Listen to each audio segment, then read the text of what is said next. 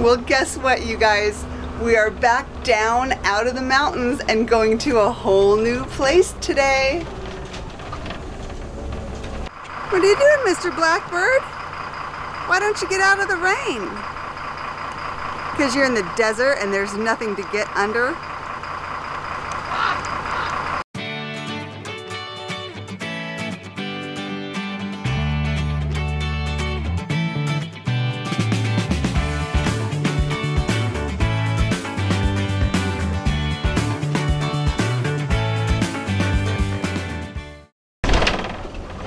Annual passes.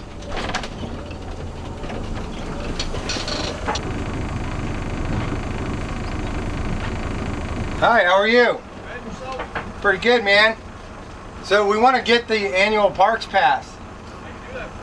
Right on. Let me get the card. We're working on it. I'm here until 5. Right on, man.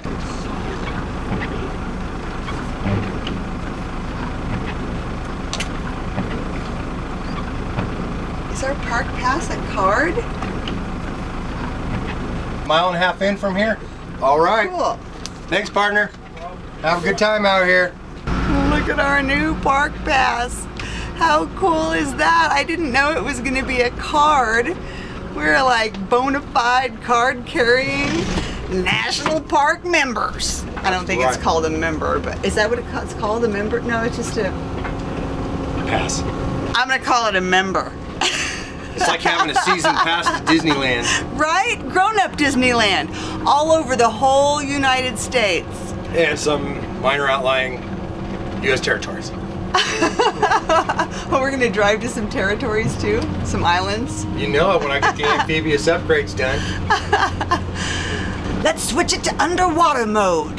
Let me first switch it over to ocean transport mode.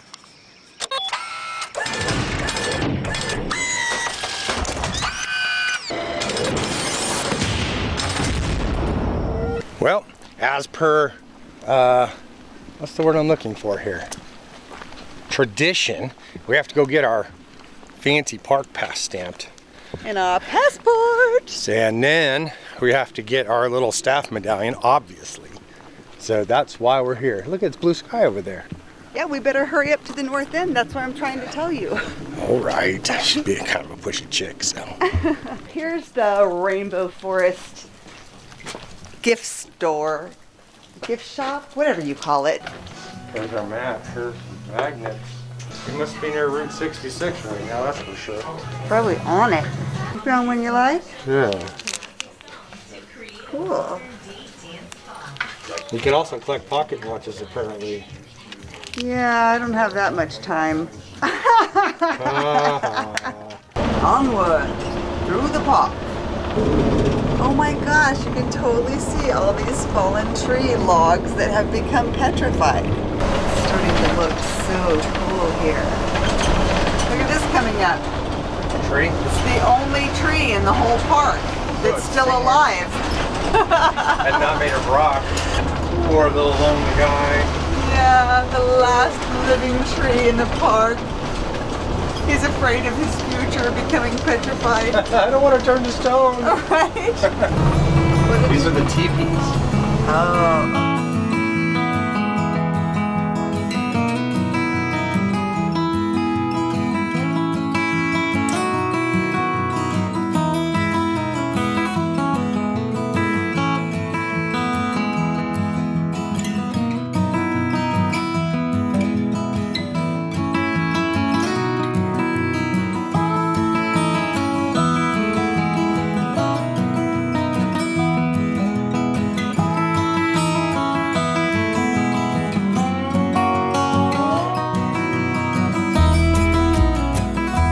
This 1932 Studebaker out here that kind of marks the spot where the original Route 66 crossed the Petrified Forest National Park. But Route 66 was actually established in 1926. So in a few years, we're about to have its 100-year anniversary. That's pretty cool. Oh, and look at the cool bench they have built here with the This is the front grill off at some old car, right? Yeah. So neat. Lacey Point. Let's see what little Lacey has to offer.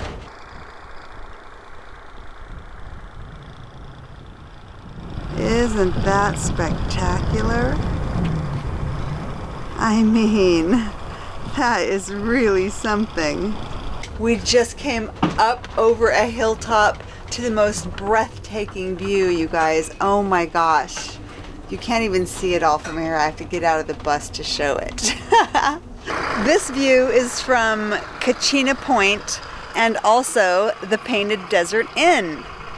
So this is the only place where you can spend the night in the whole Petrified Forest National Park because there is no camping or boondocking here. In fact, there's gates at both the north entrance and the south entrance. So you can leave at night, but you can't turn around and come back in. You just can't stay anywhere in the park except here. Where are you headed over there? I don't know, just kind of a photogenic place, really. You're exploring. I really like this little inn. It has all these little steps and walkways and patios all the way around it. Are these the rooms? Oh, it seems it's closed right now. Oh. Is there anything in it? Well, you can see that it was a bathroom. There's a sink. Apparently the inn is closed. But there are places you can stay and even boondock right outside. Like last night, we stayed literally right outside the south gate. Oh, look how cute these little rooms are. Wow. Little bed, a little sink. Oh, this would be a cute little place to stay. Look at these cool little patios. Covered verandas. Very Santa Fe style building.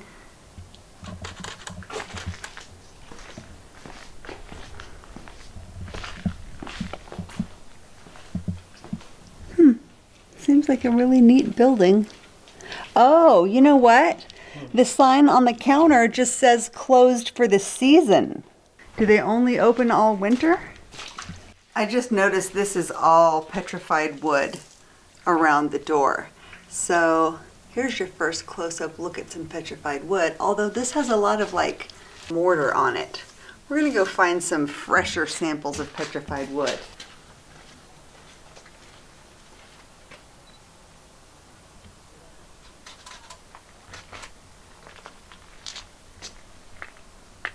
They even have a doggy drinking fountain for in the desert.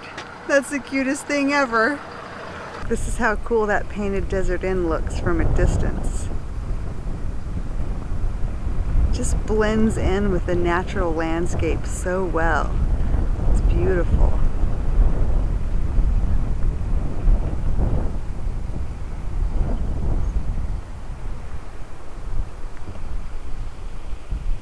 And here's our happy photographer, happily photographing. You can't really take a bad picture here. You can try, but like, give it hell. It's pretty spectacular. It's just so vast. Like you can see literally for 100 miles out there. This is the Petrified Forest National Park Painted Desert Visitor Center. We just found where to get our little passport book stamp. We have to National Park passport book. I don't remember how to do this. We're in the yellow state, well, green state still. We're in the green. We're going to yellow next. She's the expert. I was now ahead of listen myself. to her. We're page 82. Oh, she knows exactly what page. Oh, how cool. But we need the official roundy one. I forgot on yours. Oh, there it is. That's the one. Where's the... There's the stamp pad. If you look at the top, it'll have I never get to do this. I know, you're so excited right now, huh? September 1st. We're up to version 6. Boom. Awesome. That is super cool. We are stamped and ready to roll. Oh, the Painted Desert. We get one of these too. Oh, no, it says Petrified Forest. This one says Painted Desert. Oh, there are two different This is a twofer? ones. Oh my god, I need to activate this Put it with right my here and fill PODA. up that space. My ham radio. There we go. I could get a twofer. Look how beautiful this is when it's been cut like this. Check this out. A little bit different just because of the nature of the... I bet it's a long hike.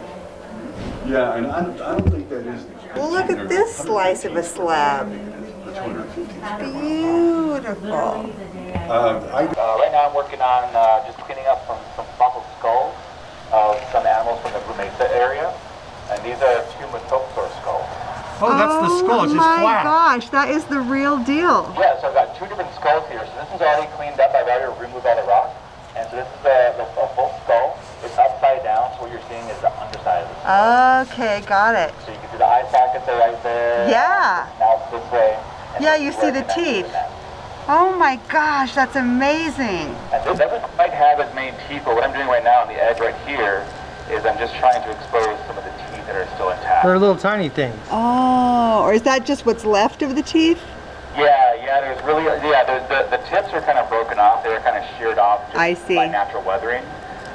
And then there's a couple teeth in here on the side that have kind of fallen over that I'm just kind of trying to prep out. But this skull, so far, doesn't have as many teeth preserved as this one does, but that's okay. Interesting. My TV should be hooked up too if you want to get a closer look at what these teeth look like. Oh, cool. So just, Oh, there they are. Look at that. And then these are just like basically empty sockets there to see that it fell out. But I'm just kind of removing the rock to see what's there. Oh, Wow, that's neat. cool. That's cool getting to see it actually happen. Man, thanks for sharing with us. Thanks, man. Yeah, This thanks. is awesome. That was such an unexpected added bonus to just being here at the Petrified Forest National Park today. This is unexpected. So Yeah, unexpected. that doesn't happen all the time. The paleontologist happened to be on site today and working on those skulls. So Yeah. that was just cool. What a neat job he has. Yeah, okay, so we have another gift shop to go to. This will be our third gift shop of the day. Yeah. Stop spending money. We've only spent, you bought your little staff thing. How much was that? It's like $7. $7, and then I spent $1 on the medallion. So Okay. we're at a whopping $8 so far. I think we're going to be okay. But you never know what you're going to see there. Okay, so this is the biggest gift shop we've been in yet.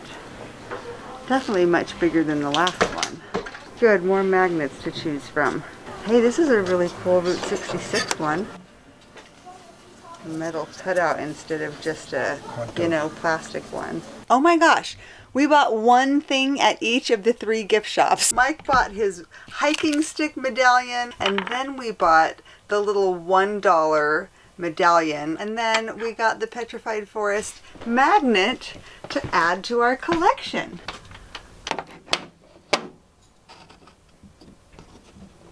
Very cool. Just to clarify any confusion between are we in Petrified Forest National Park or are we in the Painted Desert, you can see on the map right here this little dark area is the national park. The Painted Desert is just an area of land that comes all the way from way up here at the Grand Canyon all the way down, and it swoops across the north end of the Petrified Forest National Park. I don't know if any of you have been to any national parks lately, but you also get great literature at the national parks in the United States. This is the whole Petrified Forest National Park, and the Painted Desert goes across the north end up here where the Visitor Center and all these different points of interest are located. This is where we parked last night, right outside the South Gate. So we drove through the whole park this morning, went to the Visitor Center and everything here, and then now we're driving back down again to stop at a few places that we didn't stop at in the morning. So now that we've already taken some of the pictures we wanted to take, we feel like we have more time to just slowly meander through the park and stop at all the cool look-at points and probably a couple of little hiking trails too. The landscape is starting to look completely different now that the sun has come out. Mike's up there just having a heyday taking pictures of everything. He loves this. That guy is his own Ansel Adams. We're at Puerto Pueblo, which is right next to Rio Puerco, and this is a prehistoric settlement. Here's some more of the ruins.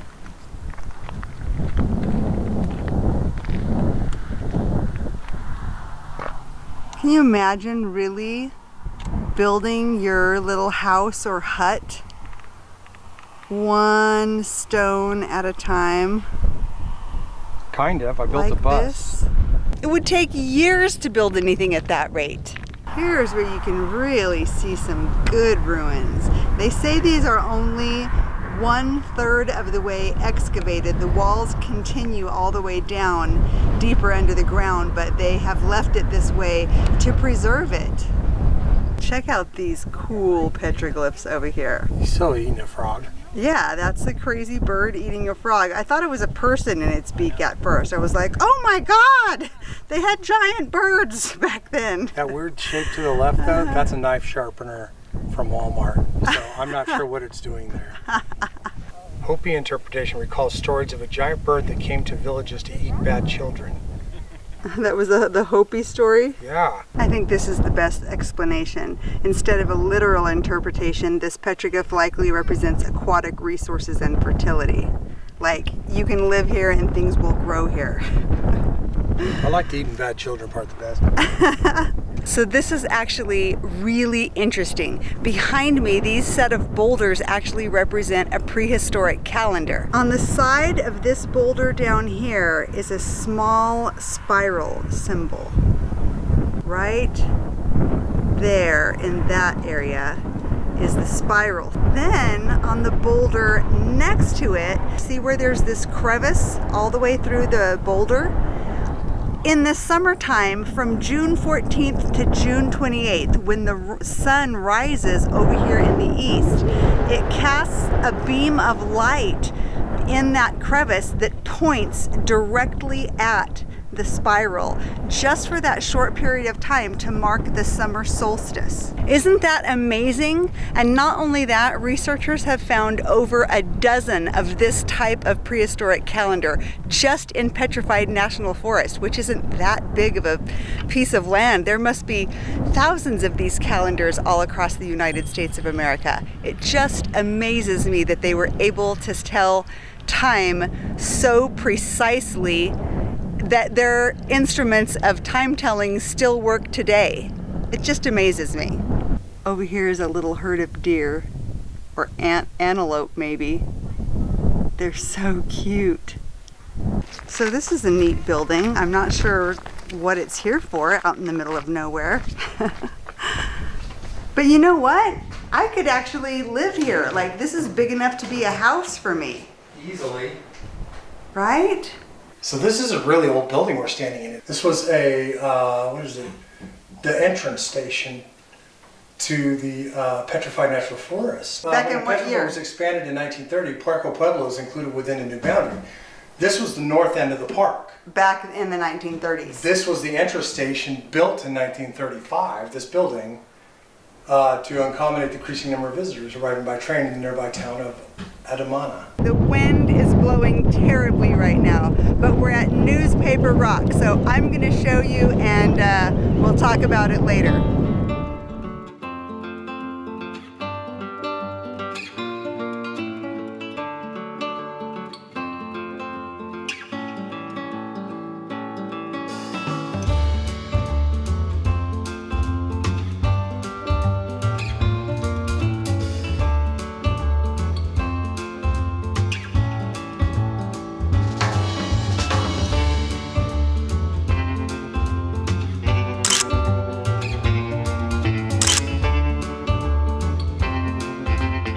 This area is known as the Teepees.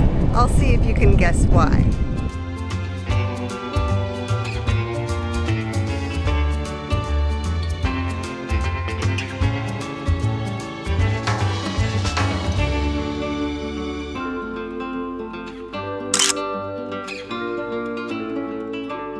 I was wondering why they called this place the Blue Mesa.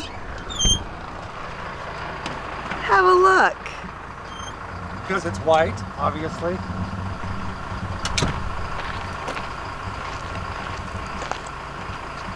It's very blue, isn't it? Oh my gosh.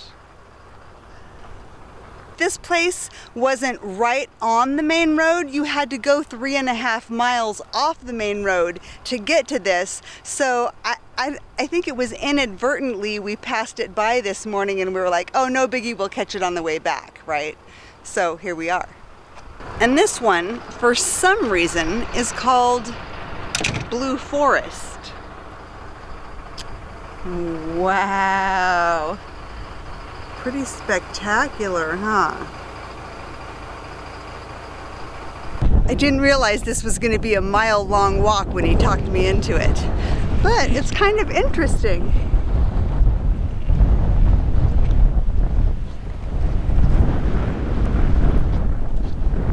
It's literally as if we are hiking on the surface of another planet right now, and you can't see anything familiar anywhere. It's so bizarre. It's almost creepy. It's a little bit eerie, isn't it? Yeah, switchbacks. Everybody's favorite. It's a neat trail, actually. Good path. Nice stone bench.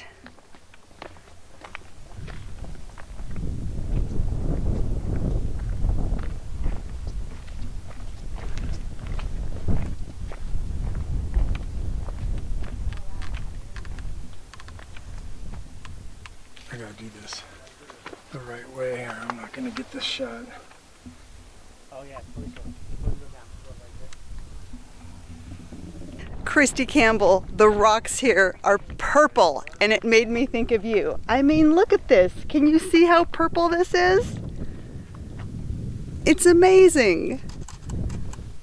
One of the interesting things you see over and over in this park is where the water has run down and made these little miniature canyons. That's where it has eroded away the dirt and exposed the petrified wood that was underneath. So you just see this everywhere the water has run off. I just said Badlands, and now the sign says Badlands. There's the purple Badlands. Psychic. These guys are crazy. Right?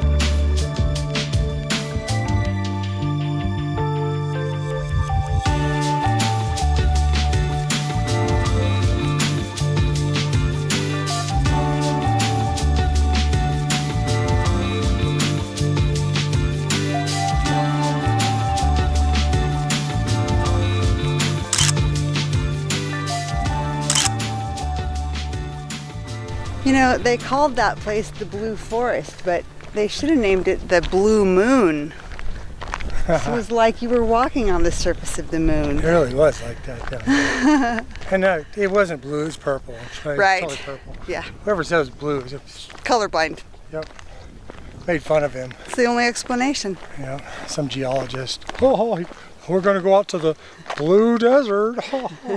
Never learned his colors because he skipped preschool. Straight to college.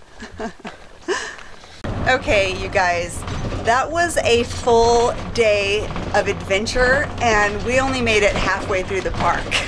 Well, I mean, we started at the south end and went all the way up and back down again, so I guess we really did cover a lot of ground, but we just don't have the time or the energy to make it to the last few locations in the park, and especially the two places where you can do a little hike. So we're just gonna pick you up again in the morning and continue on our adventures tomorrow. Good morning. We're ready to go, but Mama Kitty isn't in the bus. So, we're looking for her. Mamacita! Where are you? It's kind of great right here though. You can see giant pieces of petrified wood. Look at these huge petrified logs. Isn't that cool? There she is. Mamacita, we're getting ready to go. Oh, she has to do some yoga in the morning. She can't come in the bus until she's done with her yoga. Oh, she's doing kitty yoga. Mamacita, you're so funny. Okay, have a good roll. And then we're gonna get on the road.